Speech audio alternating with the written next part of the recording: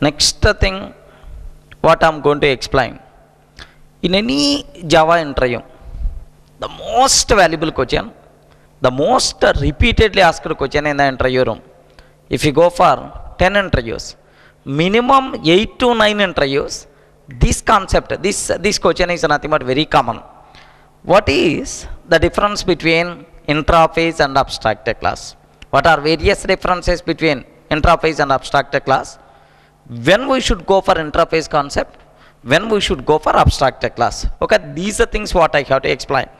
So all differences, all possible differences between intraphase and abstract class, almost 8 to 9 differences, let me spell out, so that if you people are going to tell these exact differences, definitely interview person may feel very happy. Okay, this is now. So what is difference between intraphase and abstract class? Better to keep subheading. Differences between intraphase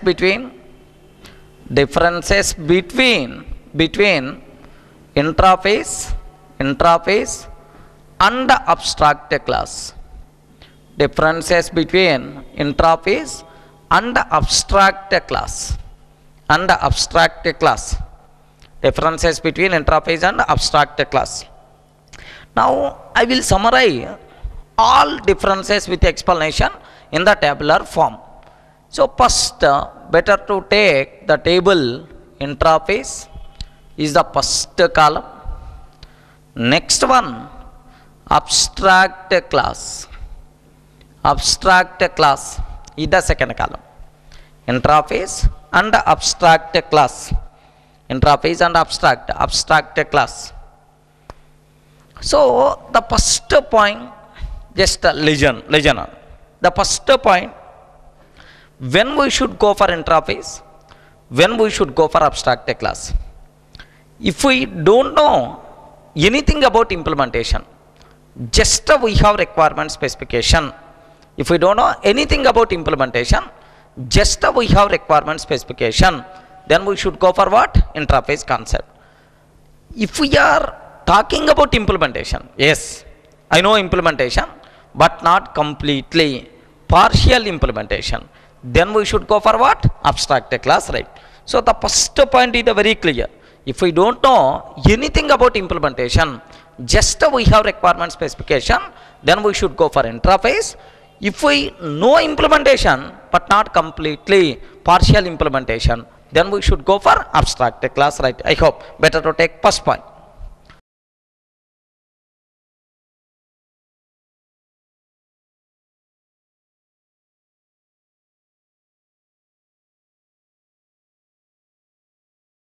Okay, that's all. So the first point is very clear.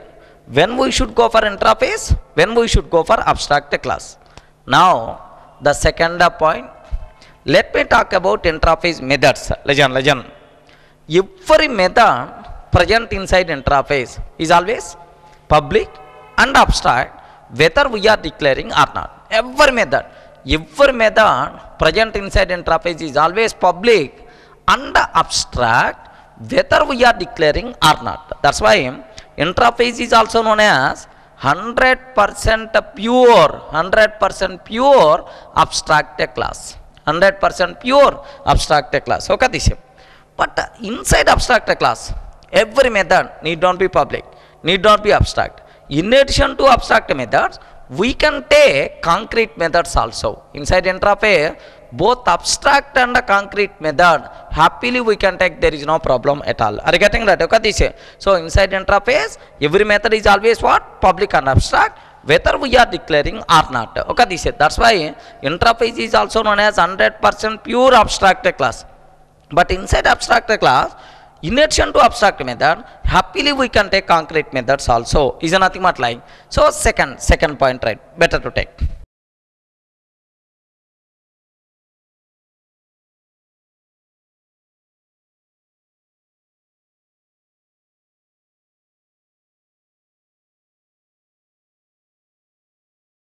That's all. Is nothing but second. So about intraphase method, every method present inside intraphase is always public and abstract, whether we are declaring or not. But there need not be public, need not be abstract. we can take normal concrete methods also in addition to abstract methods, right? Okay, the same. Next, third one, very important point. If interface method is always public, if it is always public, we can't declare with the private and the protected modifiers, right? Are you getting? Because every interface method is always public. If it is always public, we can't declare private and protected. Okay, this same. Every interface method is always abstract.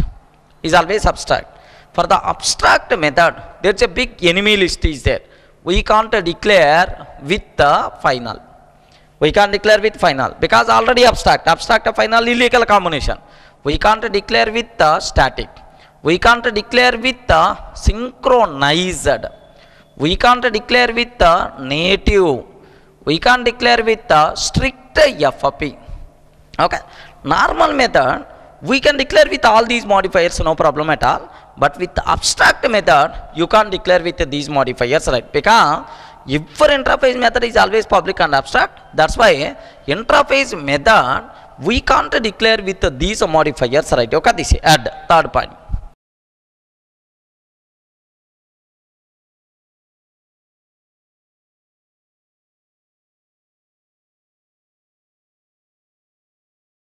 Now, so the point is clear. But what about abstract class method modifier? There are no restrictions at all. Abstract class methods can be private, can be protected, can be final, can be static, no problem at all. Okay, this at this point.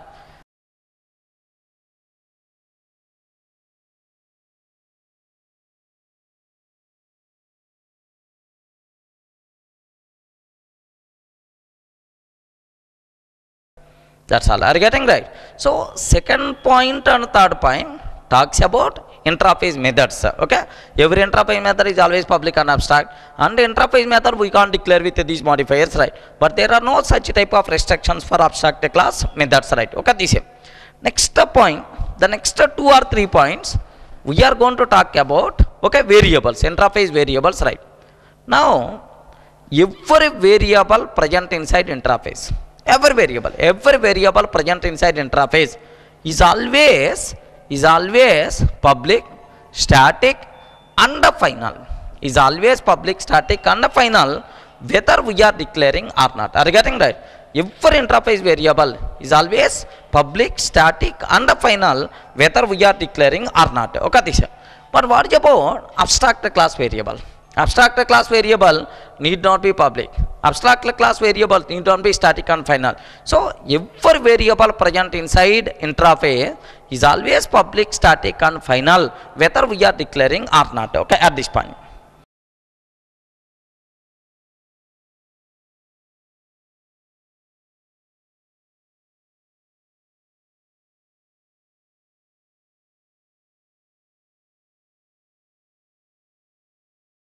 Next point, so fifth point, of course, every variable present inside interface is always public, static and final. Yes, every variable is always public, We can't declare interface variable with the private and protected. We can declare interface variable with the private and protected because it's already public. Private, protected, default, such type of terminology not applicable, right?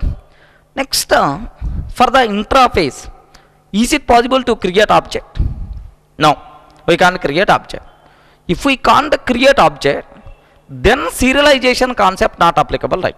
Okay, if serialization concept not applicable, okay, this is not applicable, then transient keyword not applicable for interface concept. Is it clear, right? Okay, this is because so serialization concept applicable for objects, transient keyword applicable for serialization, but for interface concept we can't create object. That's why transient such type of terminology not applicable for interface variable. That's why so as a serialization concept not applicable, that's why transient modifier not applicable, right? Next, every interface variable is always final. If it is always final, okay, we can't apply volatile modifier because volatile means keep on changing. Final means value fixed. Contradiction, right? Yes, it is already final, we can't declare with the volatile modifier, right? Are you getting? We can't declare with the volatile modifier, right? Okay, this. So your interface variable is always public, static, final. That's why we can't declare interface variable with these modifiers, right? Okay, this. So private, protected, transient, next volatile, such type of terminology not applicable for interface variable. But what about abstract class variable? No problem. Happily we can apply these modifiers for abstract class variables. There are no restrictions, right? Okay, at the next point.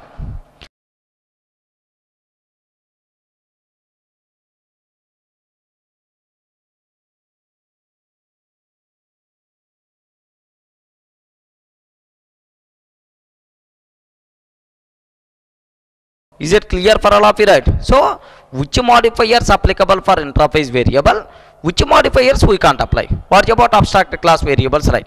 Next, there is another very important point about interface variable. It's a very important point, right? Okay, this for the interface variables, suppose if I can take interface some test, interface test. Within that I am taking int x, that's all. Just I am declaring one variable inside interface. Can you tell, is it valid or invalid? Yes. If I can take like this, compiler is ready to give left and right. Because the reason is, for interface variable, compulsory at the time of declaration only, we have to perform initialization, right? But I am not performing initialization. That's why, do you know, compile time error we are going to get saying equal symbol expected, right? Are you getting? So for interface variable, compulsory we should perform initialization at the time of declaration only. Okay, this is, if I am not performing initialization, compile time error we are going to get. But for abstract class variable, there is no such type of restriction. Are you getting? Happily, whether we are initializing or not, no problem at all. Okay, this is, yeah, the next point.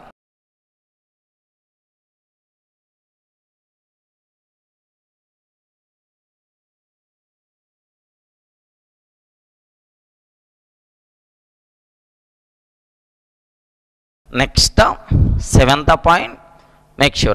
Okay, this is. So these are 3 points. Fourth, fifth, sixth, if you observe, talks about interface variables. Next, seventh and eighth, these points are also a bit important points, right? Inside interface, is it possible to take instance block? No, because we are not going to create an object. That's why instance block, static block, such type of terminology not applicable for interface. Okay, this is. But within the abstract class, happily we can declare static block, happily we can declare instance block, right? Now if you observe here, just observe this one. I am taking one interface test. Within that, by mistake if I am taking instance block, or by mistake if I am taking static block, immediately compile time error we are going to get. So instance block, static block, such type of terminology not applicable for the interface. Okay, this is. But if I can take abstract class test, if I can take abstract class, within that happily you can take instance block, happily we can take static block, there is no problem at all. Perfectly it's a valid. So inside interface, instance block, static block, such type of terminology we can't take, but inside abstract class happily we can take, no problem at all.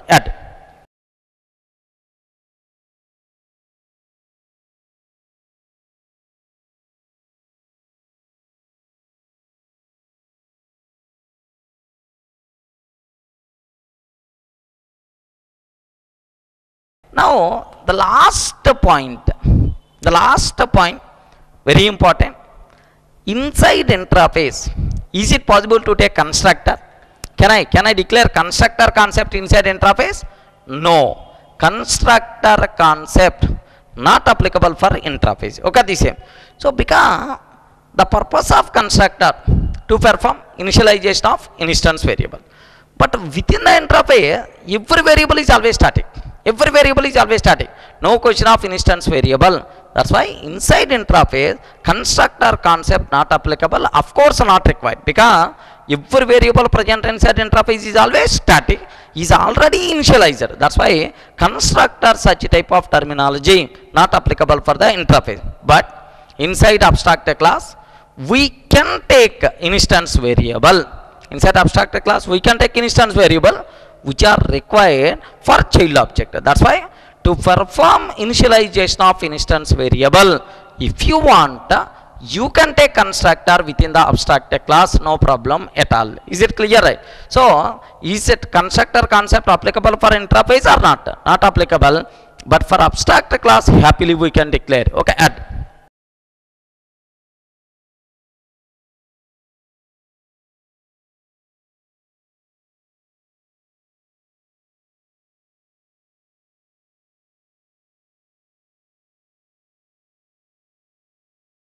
That's all. Are you getting? Total, how many points we covered? Total 8 points, right? So when we should go for interface, when we should go for abstract class, what about interface methods, abstract class method, interface variables, next the static block, instance block, constructor terminology, right? So in the interview room, if interview person is asking what is the difference between interface and abstract class, I hope you people in your position to give left and right to the interview person, right? Okay, that's all. These are 8 differences what we have between interface and abstract class, right? The most valuable point, repeatedly asked question in the interview room, you people should have special care about this question especially, right? Okay, that's all.